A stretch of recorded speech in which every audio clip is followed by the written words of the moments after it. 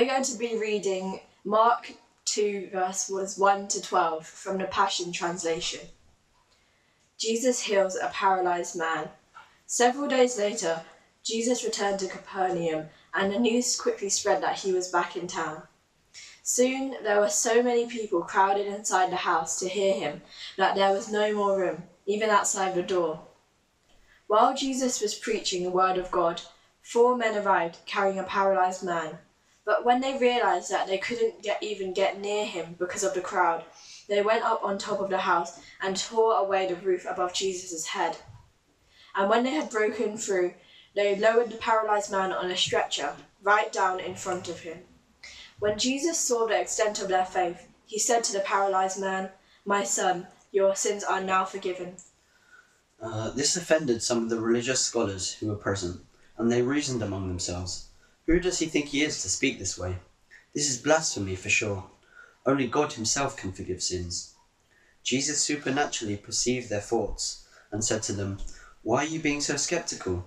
Which is easier, to say that to this paralyzed man, 'Your sins are now forgiven,' or 'Stand up and walk'? But to convince you that the Son of Man has been given authority to forgive sins, I say to this man, 'Stand up, pick up your stretcher, and walk home.'"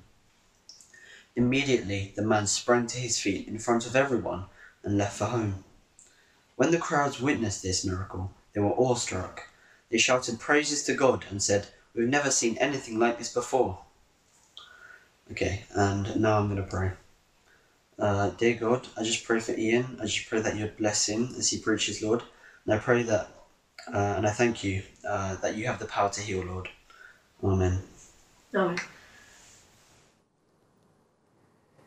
Good morning, everyone. Thank you, Elliot and Caris Joy, for doing the reading. It's been fantastic, hasn't it? All the way through this Jesus Way series, we've had some of our young people do the reading every week. It was also fantastic, wasn't it, in the family time, not just to have the interns who did a brilliant, brilliant family time. If you missed it, then you need to do the catch-up to catch up with it. But it was also lovely to have our very own Restore kids doing My Lighthouse, and you wouldn't have seen it at home, but the worship team in the studio were doing all the actions and everything else with My Lighthouse before we started the service. It's great to have you with us this morning. If you've been tuning in to Restore regularly, you'll know that over the last few weeks we've been looking at a series that we've called The Jesus Way. And what we're really focusing on as we do this series is we're thinking about how in the most weird of seasons can we get hold of living life the way that Jesus lived life? And our theme verse, or the verse that we've picked on, especially for this series, is from Matthew chapter 11, a well-known verse. But Jesus says in that verse, he says, "Come to me, all you who are weary and burdened, and I will give you rest." And he goes on and he says, "Take my yoke upon you. Learn from me, for I am gentle and humble in heart, and you will find rest for your souls. For my yoke is easy and my burden is light." And if we leave those verses up just for a couple of moments, I think it's just worth reflecting on that, because this is the most incredible season, isn't it? And like you, I felt it quite ominous yesterday when I heard that there was going to be a news conference and the prospect of going into lockdown once more. It's really easy to feel and quite deflated by that. And yet Jesus says, "Come to me when you're feeling weary. Come to me when you're feeling deflated. Come to me when you're feeling weighed down. Receive from me, and I will give you rest." And as a church, we're called Restore because we believe that God's Spirit breathing on us puts God's rest in us, but also releases God's restoration across our lives. And so we're looking at how we can live in the weirdest of seasons, but live it knowing the presence of God and the power of God, and knowing change and hope and God's goodness with us every step of the way. And today we're looking at the whole issue of dealing with sickness the Jesus way. And I love it the way that God works, because we planned this series months ago. We had no idea that we would be dealing with the issue of sickness the very day after a second lockdown has been announced. And one of the things I want to say at the very start is Jesus didn't deal with sickness, he defeated sickness. Jesus doesn't just help you cope with something. Jesus is able to bring total transformation. And I want to say there's not one sickness that Jesus doesn't have the power to bring healing and breakthrough over. There's not one recorded incident in the Gospels where Jesus is not able to heal a sick person. So I want to say really, really clear this morning, really, really clearly, Jesus is greater than the power of COVID-19. Jesus is able to release healing. Whatever is going on in your life today, Jesus is willing and able to release healing. And in a little while, we're going to pray for that healing power of Jesus to be released. And not only that, but Jesus is able to bring and release his healing across this nation and indeed across the world.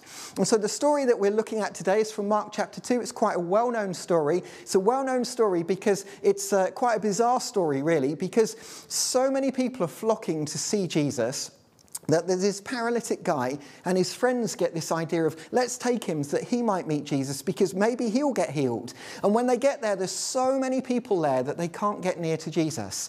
And so they think about it for a minute and they get a bit of inspiration. Now, in the Middle East at the time, in Israel, it was quite common to have steps up the side of your house. And the steps up the side of your house would go to a sun roof, a sun terrace. And in the summer, actually, a lot of people would sleep on their sun terrace. And their sun terrace would be made of branches, and it would be caked in mud that would dry hard like clay.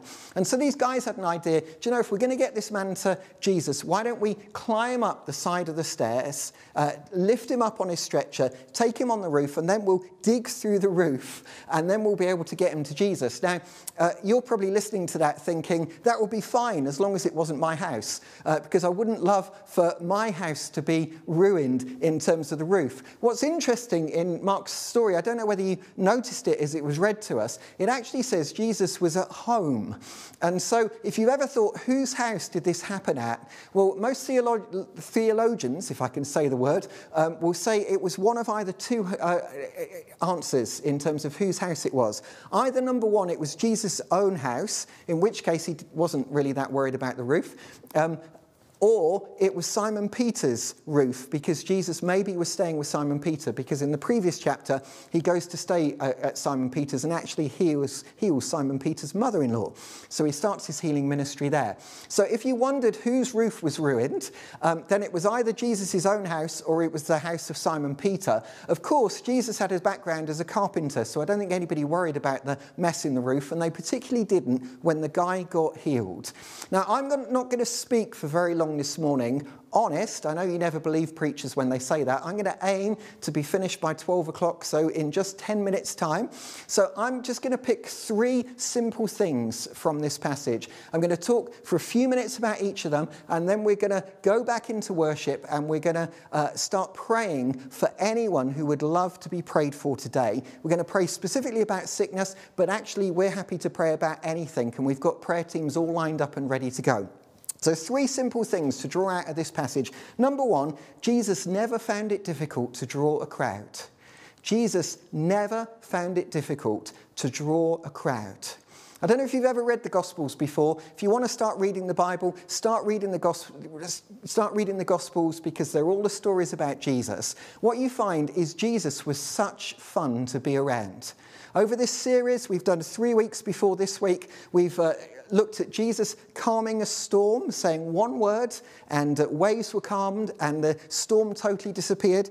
We've seen him heal a guy who was paralyzed for 38 years and bring total life transformation for him. And last week when Stuart was talking, he talked about a guy who died called Lazarus, who Jesus brought back to life many days after he'd died.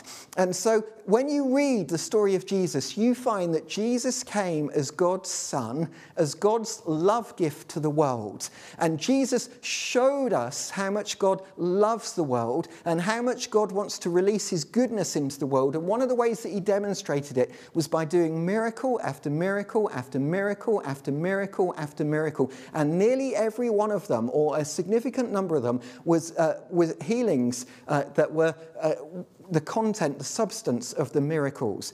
And so one of the things we know is that Jesus comes to bring healing. And when we welcome Jesus into our lives, we welcome his healing presence. And because of that, people used to flock to wherever Jesus was.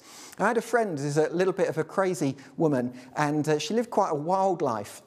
But she went to Spain on holiday, and at the end of her holiday, she met a group of Christians, and they were telling her all the wonderful things that Jesus did. And so she came to the point of saying, do you know what? If that's what Jesus is really like, I'd like to have that God in my life. And so she prayed a prayer. She invited Jesus into her life. Now, the next day she was coming back to the UK. Sadly, on the last evening of her holiday, she was involved in a car accident that meant that she badly broke her leg.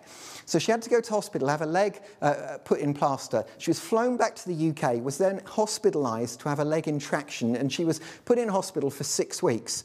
So she heard the good news of Jesus. She wasn't able to get out and meet with Christians in the UK, so she just sat in hospital and she thought, do you know what I'm going to do? I'm going to read my Bible. And so she picked up her Bible and she read through the Gospels, and she was amazed with all the miraculous healings that Jesus did. She then got to the book of Acts, which is the birth of the church, and she read through the book of Acts, and it was miracle after miracle, healing after healing after healing. And she was like, I cannot wait to get to church. This is going to be so exciting. And then after 6 weeks, she got discharged from hospital. She found a local church and went into it and was so disappointed because nobody was praying or expecting healing. And yet it says at the end of the Gospels, just before Jesus is going back up to heaven, Jesus says to his church, he says, greater works than these you will do. And his last words to the disciples, he says, all authority in heaven and earth is given to me. I give it to you. You now go in that authority. And the church is meant to move in the miraculous power of Jesus. And as a church, we're committed to seeing Jesus at work, which is why we're taking Sundays like today. And we don't just do it because it's a nice thing to pray for other people. We do it because Jesus has defeated the power of sickness and death. And we believe as we pray and as we call on the name of Jesus, he can bring life transformation to you, even right here and right now, this morning. Second thing I want to draw out of the passage is faith-filled friends are always helpful to have. Faith-filled friends are always helpful to have. Now, sometimes I think when we talk about healing, it's easy, particularly if you're sick at the moment, because when you're sick you don't feel great anyway, and it's easy to feel quite low inside yourself as well as being physically sick. So in those moments you think, oh, I don't know whether I've got faith. You know, I've got faith for someone else to get healed. I've got faith for them because they're a good Christian. I don't really know whether God loves me. I don't really know whether God cares for me. I don't really know whether it can happen for me. Let me tell you, God loves you, he's for you, and he can heal you right in this moment. What's interesting in this story, sometimes in the Gospels you find people that demonstrate their own faith in incredible ways. There's a woman who was bleeding for 12 years, and she pushes through a crowd, which is something that she shouldn't have done in the culture of the day, but she pushes through a crowd to get to Jesus. She touches the edge of his garment, and as soon as she does that, reaches out and touches it, she gets healed. And Jesus stops because he feels the power of God come out of him. And he says, who touched me? And then this woman confesses and she got totally healed. And Jesus says to her, he says, daughter, your faith has made you well. And sometimes we end up thinking, oh, I need to have lots of faith if I'm going to be healed. What's interesting in this story is the man we know absolutely nothing about, whether he was a follower of Jesus, whether he was keen about Jesus, whether he liked God or not. We know absolutely nothing about his faith. What we do know is he had a group of faith-filled friends, and they brought him to Jesus. And when he gets healed, Jesus says, because of the faith of your friends. Let me tell you today, if you're tuning in, it doesn't matter whether you've got loads of faith, or whether you've got a little bit of faith, or whether you've got no faith. You this morning have faith-filled friends that believe that God can heal. I'm happy to be your friend this morning. I'm happy to be your faith-filled friend who believes that God can heal. Why am I happy to do that? Because I've seen God's healing power. About 10 years ago, we had a morning like this. Well, it wasn't quite like this because we weren't in our homes. We were together in church, the way that I actually prefer. I love doing church that way. At the end of the meeting, though, we offered prayer for people. There was a guy who'd been in the church for a number of years, and he had a smashed up foot.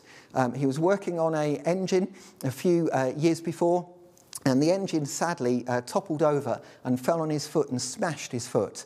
And ever since then, he'd had to walk with a brace around his foot.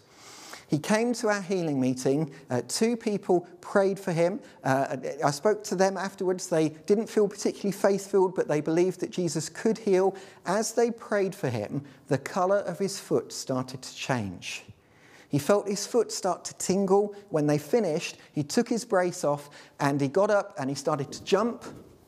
He started to test his ankle, and then he went for a run around the school grounds. We, at that stage, were meeting in a school on a Sunday, so he went for a run around the school grounds, and then he came back in, and his foot was totally healed.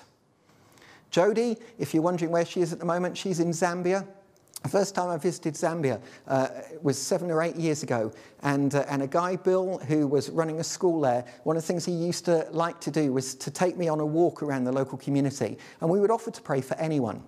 And it was the most Jesus-like experience I think I've ever had, because in Zambia at that time, the way the local community was, the whole community would follow you as you went house to house praying for people. I think at one stage we had 53 people following us as we went house to house praying for people. And he took me to see a lady called Beauty.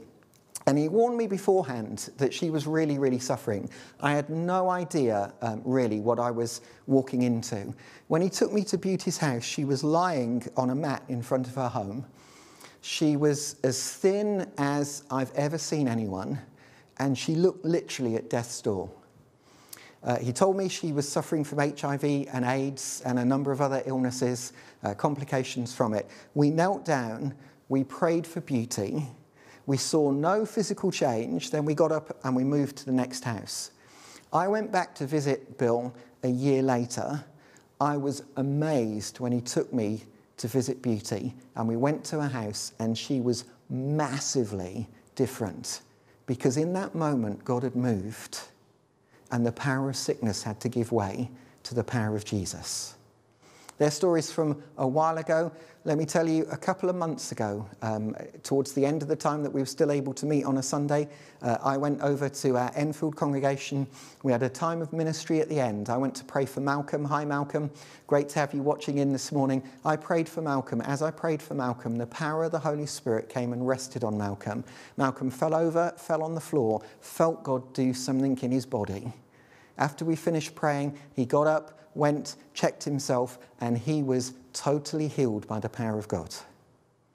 In the times that we've been doing live stream, about a month into live stream, we had a sense on a Sunday morning that God wanted to do something around eye issues.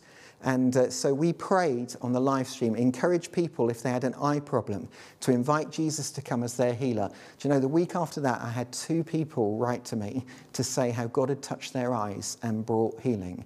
Jesus is able to heal. And I'm willing to be your faith-filled friend this morning that will pray for you to experience the healing power of Jesus. Last thing that I want to say, so number 1, Jesus found it never difficult to draw a crowd. Number 2, faith-filled friends are always helpful to have. Number 3, sometimes the cause is not what you think it is. Sometimes the cause is not what you think it is.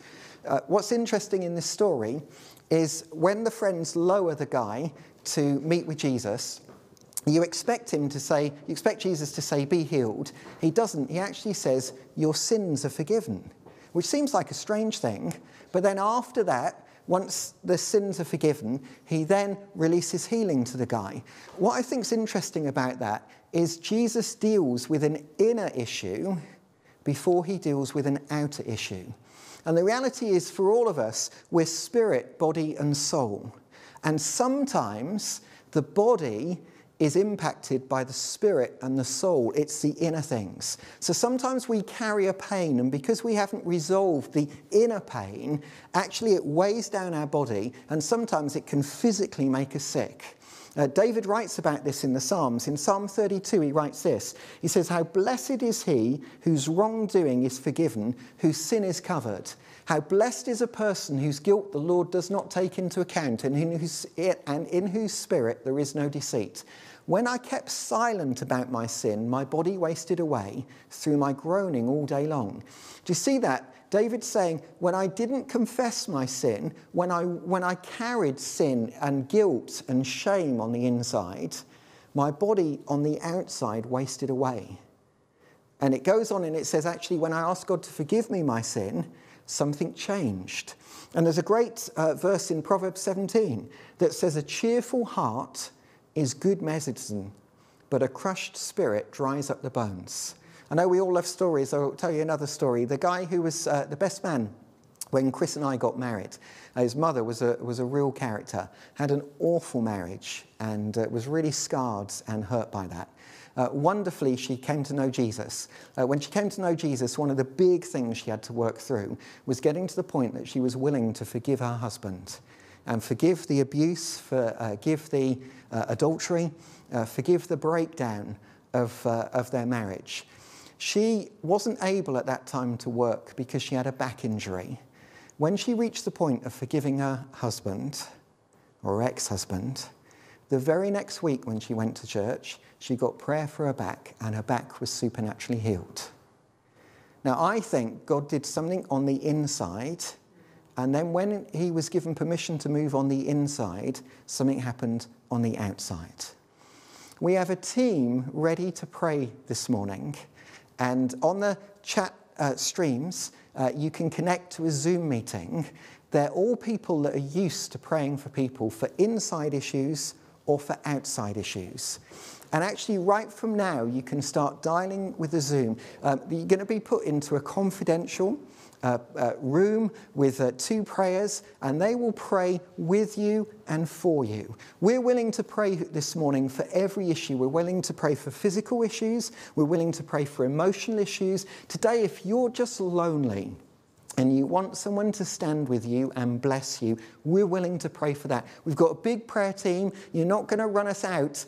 Don't think, oh, there won't be enough for me, or don't think, oh, they'll never get around to me.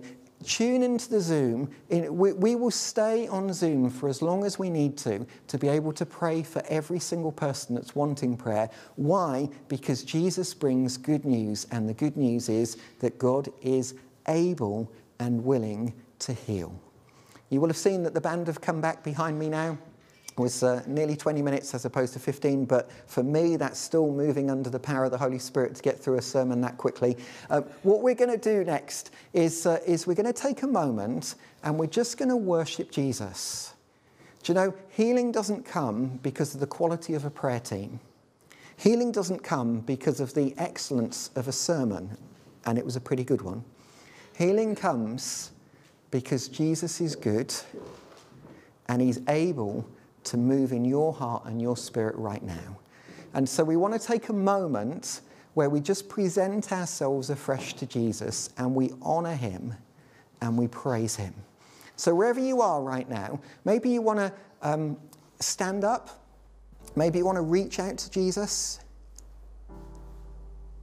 Maybe you want to put down your device for a moment and just welcome the Spirit of God and welcome the presence of Jesus.